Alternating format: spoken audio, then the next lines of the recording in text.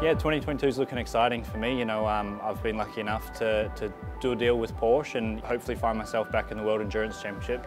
It's the last year of the RSR in that competition, but you know, really looking forward to that and hopefully some starts and some of the bigger GT3 endurance races like the Nürburgring 24 Hours.